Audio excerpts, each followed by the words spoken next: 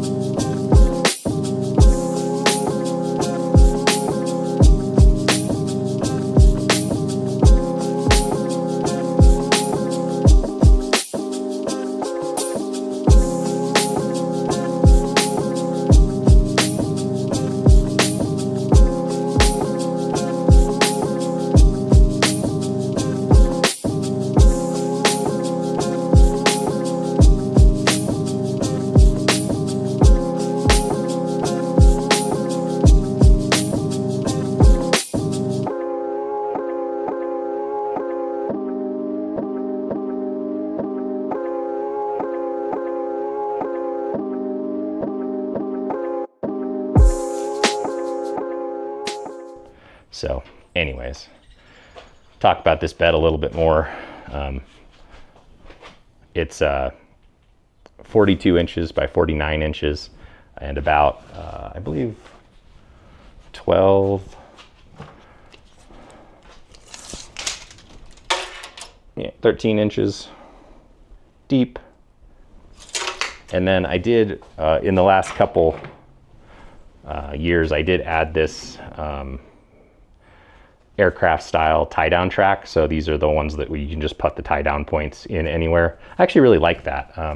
Not only the functionality of it, but it kind of helped the look of the truck too, gave it a little bit more going on back here. But this is the hidden compartment here for the upper part of the doors. So there's a drawer in there, and then the upper part of the doors stores in that space, and then the rear windows panels actually store in the bottom of the tub behind the seats. So lets me take the whole top with me, and I force myself to do that now. Funny story, I left the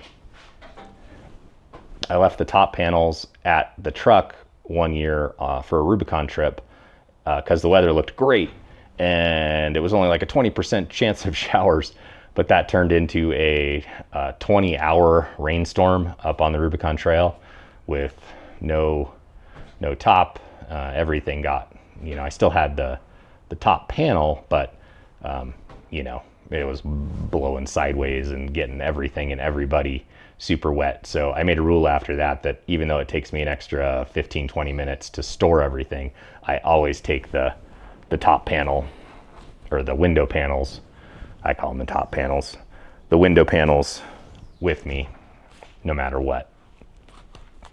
So yeah, storage. I guess I have to go over the bag concept again because it was on time lapse.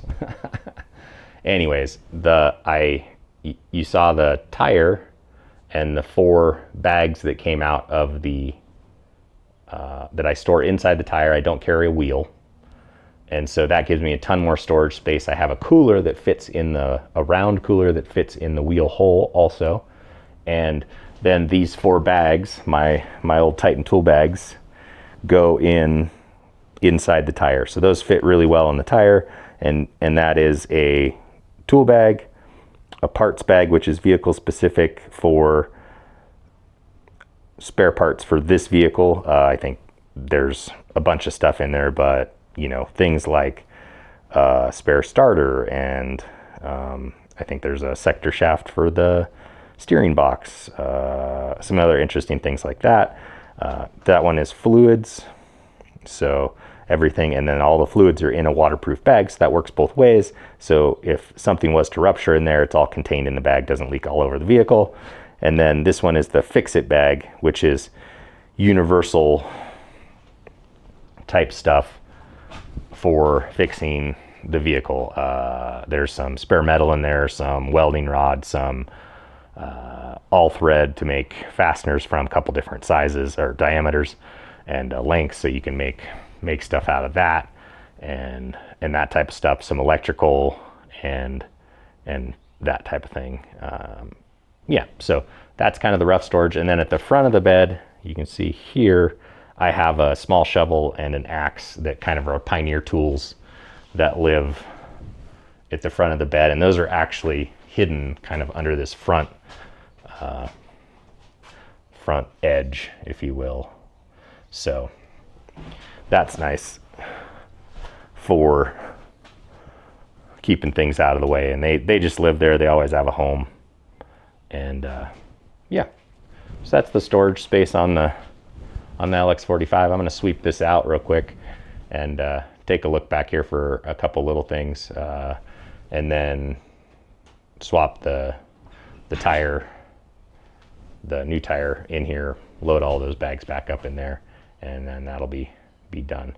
I do have to do one thing that will be coming. I don't have parts yet, but on this trip, I'm calling it the double doozy because we're doing the Dusy-Ershim trip, or the Dusy-Ershim trail basically twice. We're having to go both directions because of the Courtright Dam closure. They aren't letting people drive across it after October 1st. So to get all the way to Courtright and do the whole trail, you have to do the whole trail and then do the whole trail back.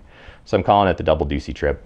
This is a trip I do, or this is one of the trips I do with friends, a close group of friends that we get together once a year. We do a week-long trip like this. And this year it's kind of turning into something epic. But anyways, to do that, the fuel requirements for that are going to be pretty substantial. Doing the trail both ways, each way in that trail is 40 miles, which is about 2 Rubicons long, to put it in perspective. And so you burn through quite a bit of fuel. It's not super difficult, but it's definitely difficult. And so to do the trail both ways, and then when we're coming back, we'll have to go up Thompson Hill, probably burn a little bit more fuel that way. So I am taking quite a bit of extra fuel, somewhere between 10 and 20 gallons of extra fuel, in addition to the 27-ish gallon tank that is in the Lexus. I'm not doing that all for myself, but we have a big enough group. We have some smaller vehicles that might be a little questionable on how much fuel they can carry. So I'm going to carry a little extra just in case. This trail, especially if we had issues toward the Courtright side, is very long, very remote, and taking extra fuel, especially a little bit of extra fuel, is good practice. Last thing you want to have is like fuel anxiety when you're a day or two away from civilization easily on this trail. So yeah, I'm gonna get this sweeped out, put some stuff back together.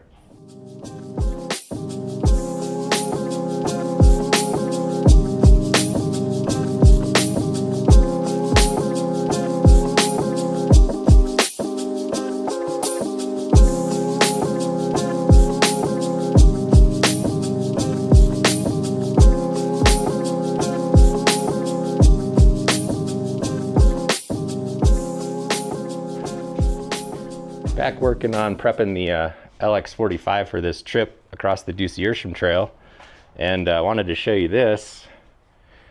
I found these fuel cans, kind of the race style 5 and half-gallon fuel cans. 4 of them fit across the back ahead of the spare tire. Whoa, that's bright. Almost perfectly. Actually, it is perfectly, and that's why I'm running 4 of them, because it just looks so cool. I'm taking, I would say, extra fuel. The LX45 has a 27-ish gallon tank in it. I'm thinking for the trip, so we have to run from Shaver Lake, which is the last gas stop, and we're going to run up to Kaiser Pass. And then from Kaiser Pass, we're going to run the Dusy-Ershim south to north to Courtright. The dam is closed at Courtright, so we can't run it back. we can't run the traditional loop. So once we get to Courtright, then we have to run the trail all the way the other direction too. So we're running the trail twice. And I think rough numbers based on what I used last time, kind of guessing, kind of not, we need about 30 to 35 gallons of fuel per vehicle to make this trip. So I'm going to take some extra for some other people that might have that, a little bit more unknown mileage, vehicles that haven't done this kind of trip before. And this trail is just really, really remote. And so taking a little extra in case we have problems or need to stay an extra day or tow somebody out or up Thompson Hill or something like that is just good practice. I'm trying not to take the world here. I don't like overpacking, but I think if I am going to take a little extra of something, taking a little extra fuel and not having to worry about it is the good thing. So yeah, fuel cans, they fit up here really, really nice. And what I want to do, so I have these, this aircraft track on top of the bed rails. And so they have these little clip-in mounts, and those just happen to line up perfectly with this little channel right here through the cans between the breather and the main neck. And I could just run a strap across there, but what I'm thinking is I want to make something that is more cleaner, whatever. So before anybody says, I know it's going to come up, the antenna doesn't go there. I only have to move it there to get the LX in the garage. It's that close. So there's a magnet mount disc 3M VH bead to the roof up there. So that goes up there. Anyways, what I'm thinking is I'm going to take some of this 3/4 inch tubing and I can just put that here across all of the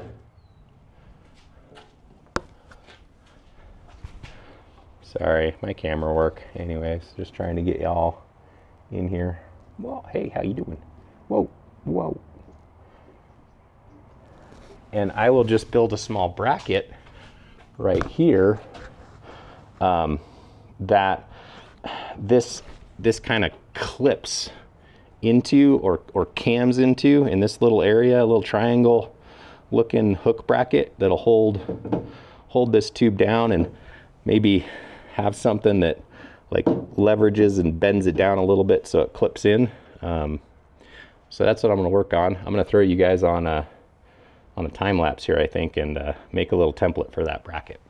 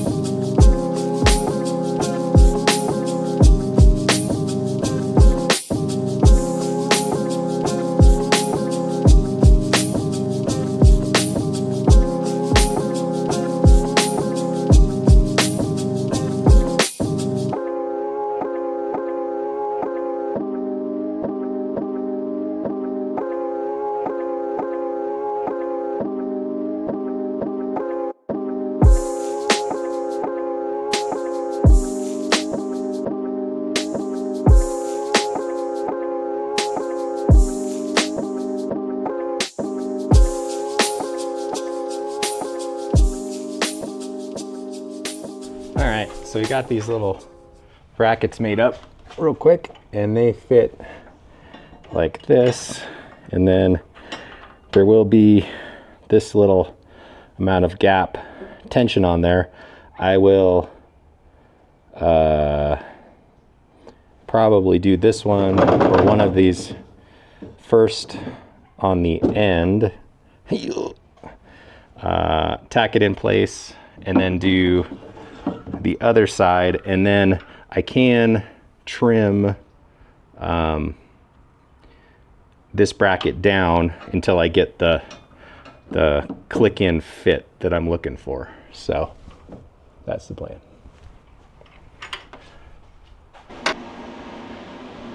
I've got this 3/4 inch round tube that we were working with earlier that's going to do that cross brace hold down for the new fuel cans just on the bench here. It does have I just use basically a lead shot bag to hold it in place, and then I do have the seam as a reference for the middle and center, and so that I think is going to work pretty good for getting this all together. And I'm just going to use some shim material here to try and get that bracket up to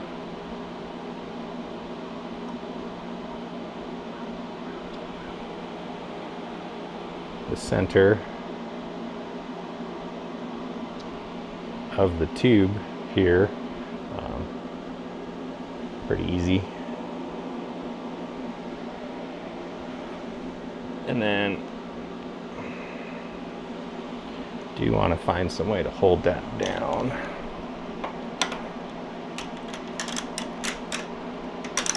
And I think I am just going to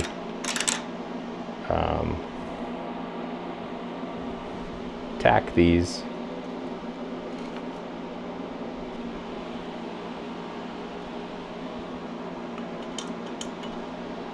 for now, so I can get a test fit on the tension. So something like that.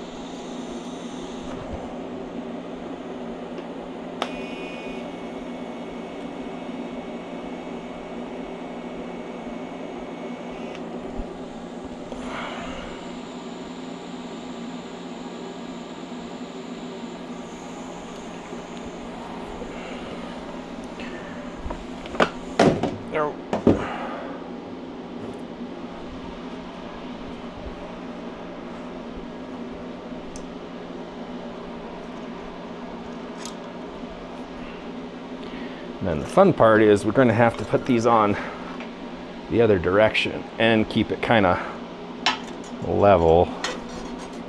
I guess I could go, nah, let's do it this way.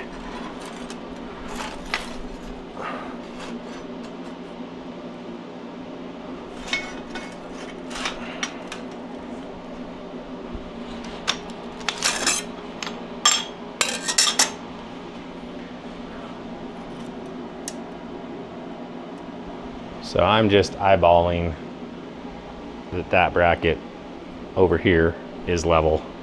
This isn't rocket science. It's just garage fabrication. I do try to do a good job, but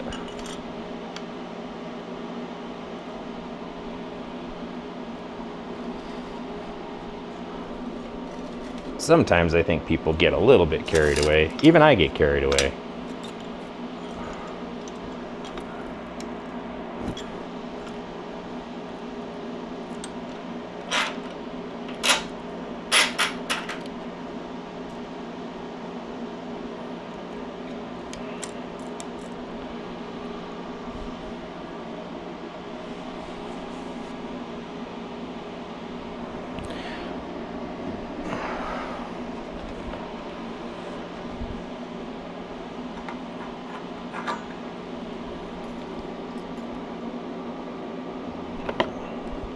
So one thing that sucks about getting older, so I definitely wear glasses.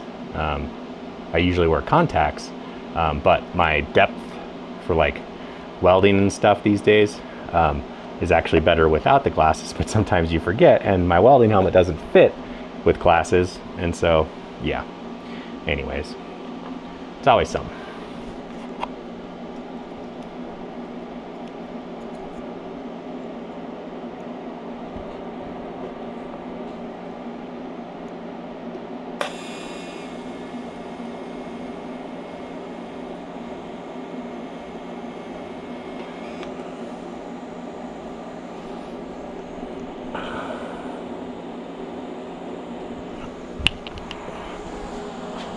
Go up on.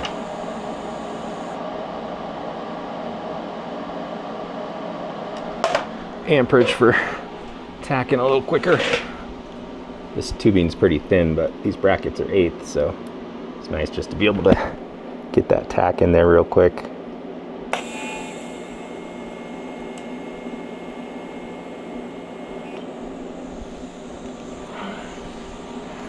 All right. Excited to test fit this thing. I think I might have to come up with some kind of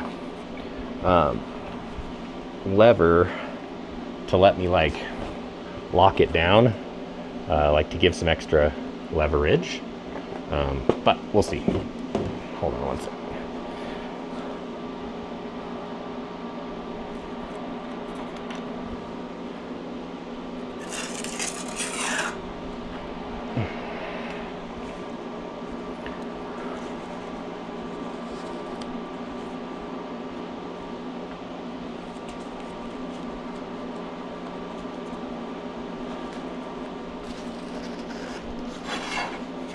All right, come on, you guys.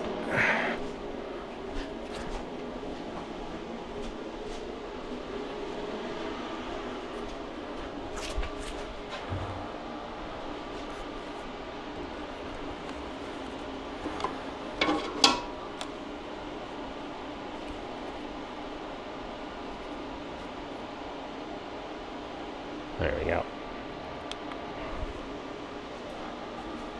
All right, moment of truth. So,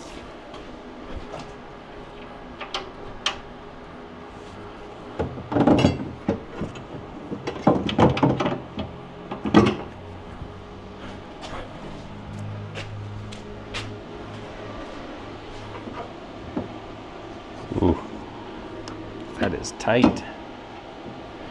So the backup plan here is that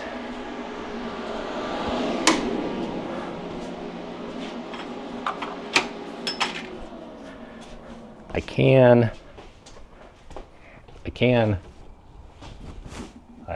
so I can slot these holes out with a file a little bit more, but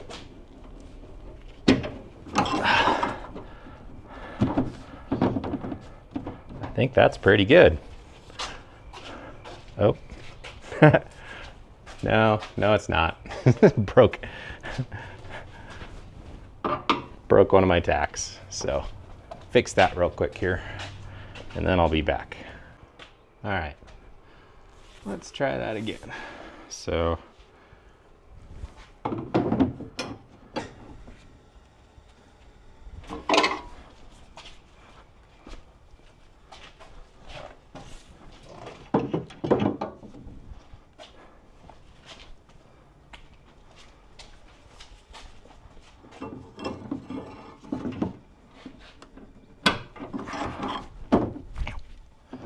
oh yeah, there we go. Pretty good. I don't think those will move. I mean, there's a little bit, but I think once they're full of fuel and everything, that'll work out pretty good. Not trying to totally reinvent the wheel here, but yeah, so that holds all 4 cans. Real easy. I do think I might have to stash a little cheater tube somewhere, and everything, but pretty happy with that. So now I just need to weld those up final, and we'll call it good.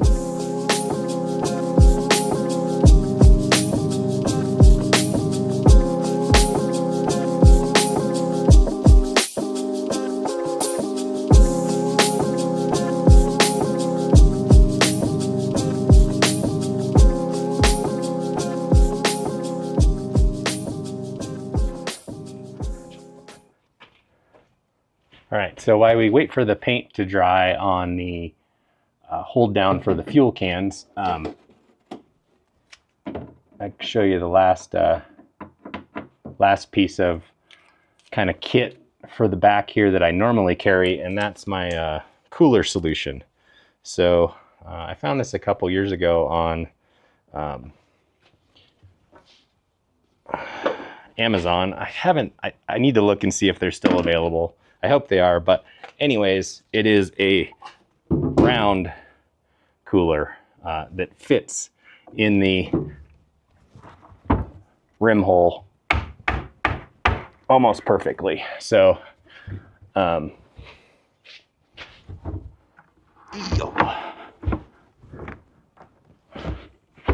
this tire is kind of funny that way. It hasn't moved down yet. Anyways, but the cooler fits in the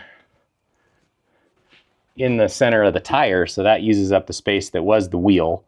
It's a smaller cooler, but it is one of those kind of super insulated ones, so it does hold ice for quite some time. I usually do like frozen water bottles, so I don't get wet in the bottom of the cooler, not ice.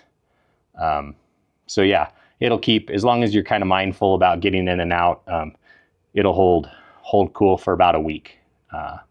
And for me, that's plenty for this kind of truck. I do a lot of trips without any kind of refrigeration at all. So, you know, it's kind of a luxury to have the cooler.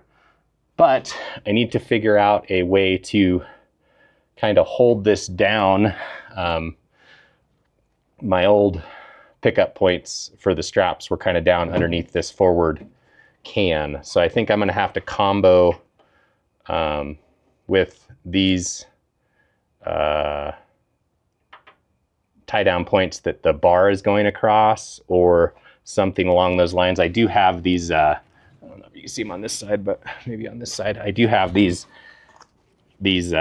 straps that I added to kind of help weave through the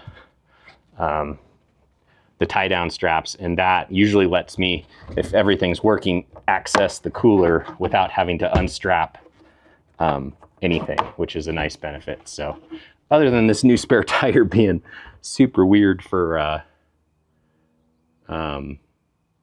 being poked out like this instead of kind of being down in, that's about the only thing that is weird right now.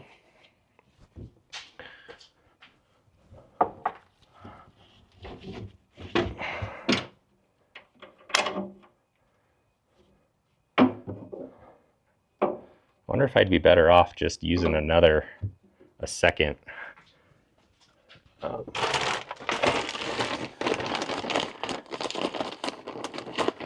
tie down point. I do have some more of these, big bag of them actually, so that might let me not have to worry about moving things as much. So let's try that.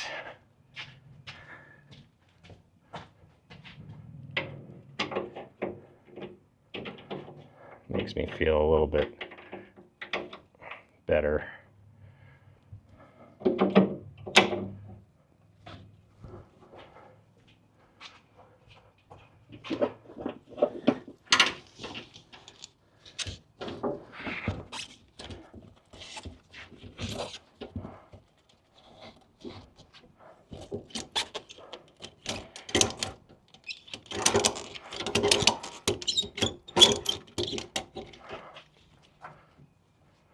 At least for a mock-up here.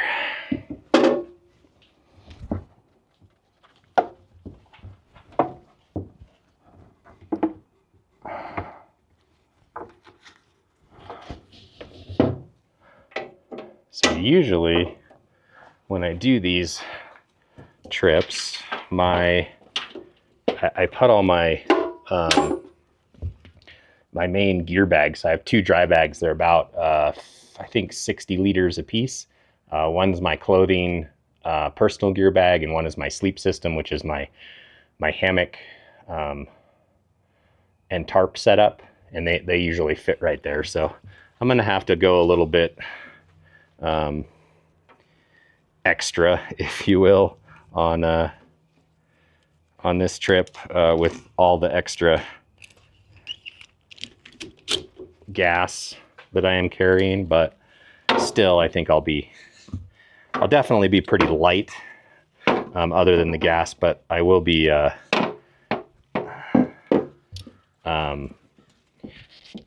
bulkier than I have been in the past, which is kind of unfortunate, but happens. I don't know what I got going on with this strap. Ridiculous. Making all kinds of noise. All right.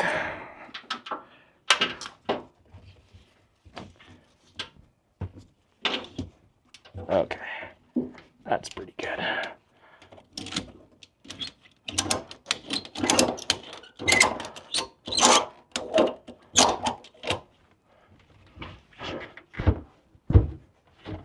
Well, that's so like the cooler wants to bounce, if you can hear that. I don't know if you guys, so it's like it's like levitating about like an inch and a half off the floor, or an inch, and so it's gonna do this when I go down the trail. That's not gonna work. So I think I can just add a like a section of 2x4, 2x6 under it, and that will let it have something to squish down against, and hopefully that solves that problem. Okay.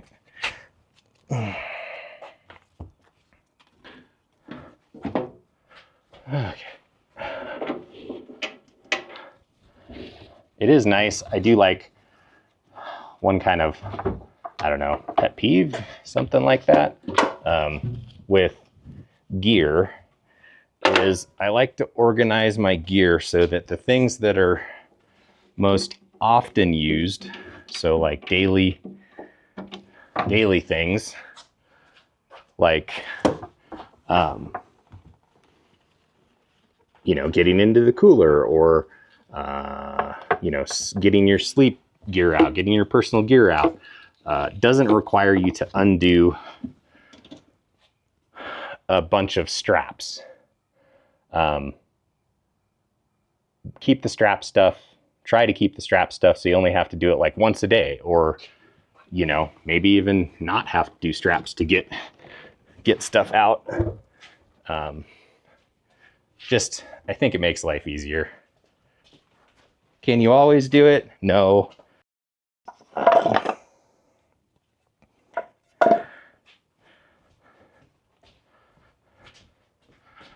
Got this piece of wood here. Be a good piece of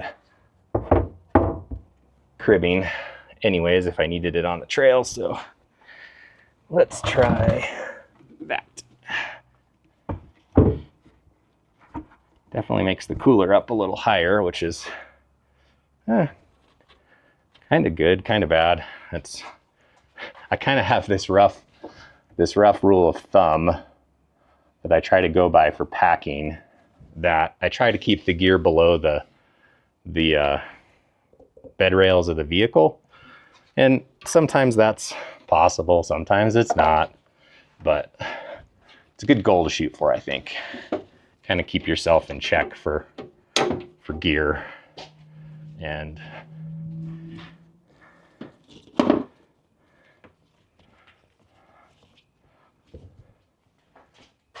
not take the world.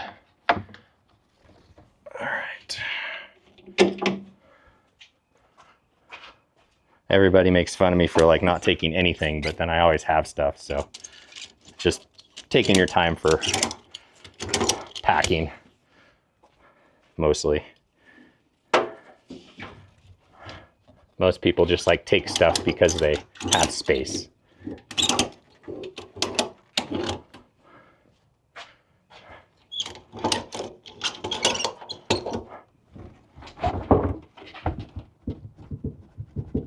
I think that's better. Yeah. So it's not perfect by any means, but I think that'll work out pretty good, and I can still move the tire down and get the cooler open without having to do anything. So yeah, that's what I'm gonna go with for the rough organization. So kind of to sum it up, spare tires in the bed, no wheel. There are 4 tool bags in the spare tire. That is a tool bag, like hand tools, a parts bag that has vehicle specific parts, a bag of fluids for the vehicle, and then a fix-it bag, which has kind of universal items for fixing any vehicle, if you will. Yeah, a little bit of welding stuff, a little bit of scrap material, all thread, nuts, bolts, some electrical things, I think, that kind of stuff. So yeah, I think that's about pretty good. And I think that's going to do it for the video so far. So this will be a good place to kind of turn it off, I think. I'll go paint the, put a coat of black paint on the hold down bar, but that covers how the bed's going to be organized for now. I still probably will have to have my 2 gear bags in here somewhere, but those are not in here yet. But I think I could do one on this side, kind of under the straps, and then one on that side under the straps maybe. And then I could still probably get the cooler open, maybe something here if I needed to. I do have some corners also, but yeah, that's gonna do it for this video. Thanks for following along as we prep the LX45 for the double Dusy trip. Yeah, if you have any questions, drop a comment below. And if you like this kind of stuff, give us a thumbs up and subscribe to the channel. Of course, we're getting really close to 4,000 subscribers, which feels huge to me. And so yeah, if you haven't subscribed yet, please subscribe. And there's a bell if you want to get notified when I release videos. So thanks a lot. We'll see you on the next one. Bye.